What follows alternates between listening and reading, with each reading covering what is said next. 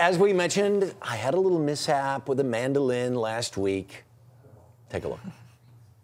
And you just kind of layer them over each other. Harry, did you cut yourself? Oh no. I told you. Oh no, Harry. Oh no, I injured Harry.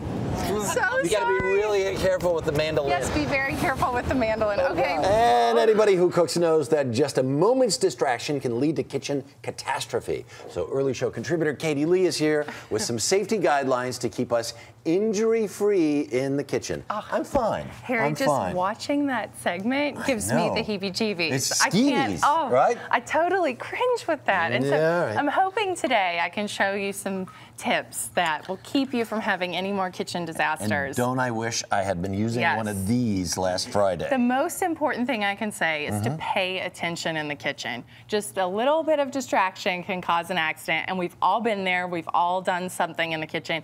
And I had so many people Twitter and Facebook me about these mandolins because so many accidents everybody has done it on one of these. So I found some safer mandolins. You still have to pay attention, okay? And they range from $15 for this little handheld to about $99 for this one. And this one has one of those gizmos again. Okay, so this protects your fingers. It has this little feature on it. I'm going to take a potato and just shove it on there. And now that holds it. It's going to protect my fingers, and I'm just going to run it down the blade like that. Okay?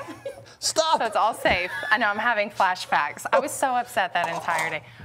And there Harry, it is. Look how well that worked. Be careful. It's like I don't even want you to touch it. Okay, so calm down. All right. So if you use one of these things, you'll never have what happened to me. Well, That's not never. You still have to pay attention. Okay. So next is a can opener. This is a common mistake. It's happened in my kitchen before where somebody has gone like this and nearly sliced their finger off. So you want to look for a can opener. This is a new gizmo, right? Yeah, that cuts from the side instead of from the top. And so this, you just pump it around like that. It's $20, and it's going to come off like this, nice and smooth. So there's no accidents. Hang on one second.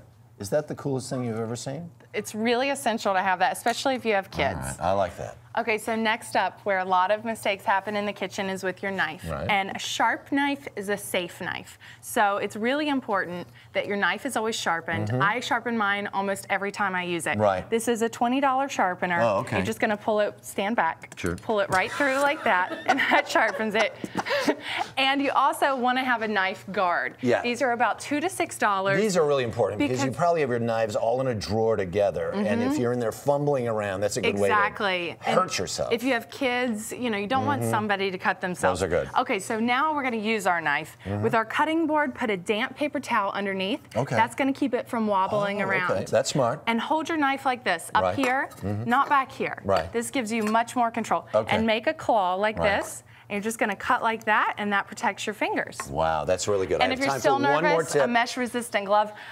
You got to have a first aid kit and a fire extinguisher. Make sure it's ABC rated, which means that it will put out any kind of kitchen fire that you have. $18. It's a must. Look at these cute little handles for hot pots. Because we've all burned our hand when we reach for a handle.